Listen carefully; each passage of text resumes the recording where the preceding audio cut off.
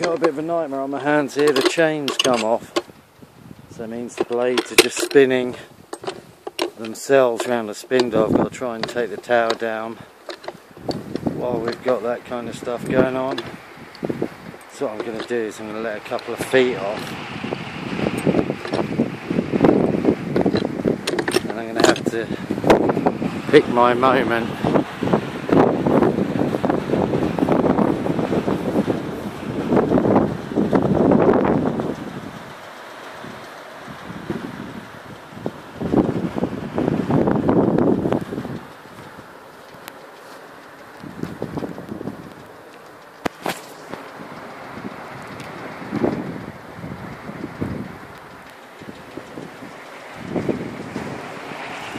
Oh shit.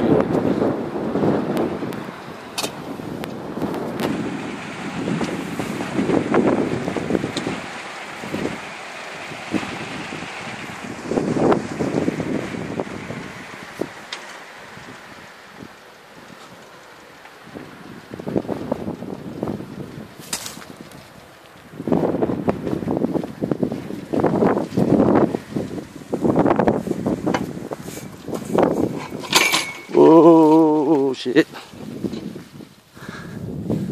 Yeah, I did it. See, the chains come off, look.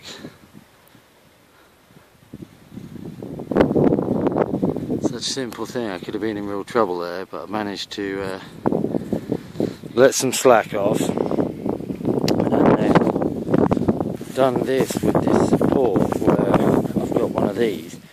So I can let that off, and then as long as I push this down to here, the wire's not going to go anywhere. So, whew, you don't want the blade spinning without any kind of load, because I don't know if you saw how fast they were going.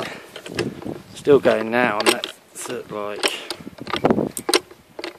45 degrees now.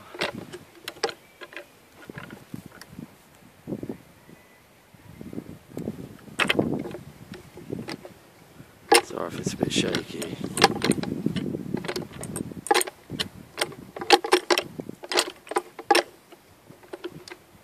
It's going down now, still spinning. Because there's no load on it, it's just the spindle spinning freely.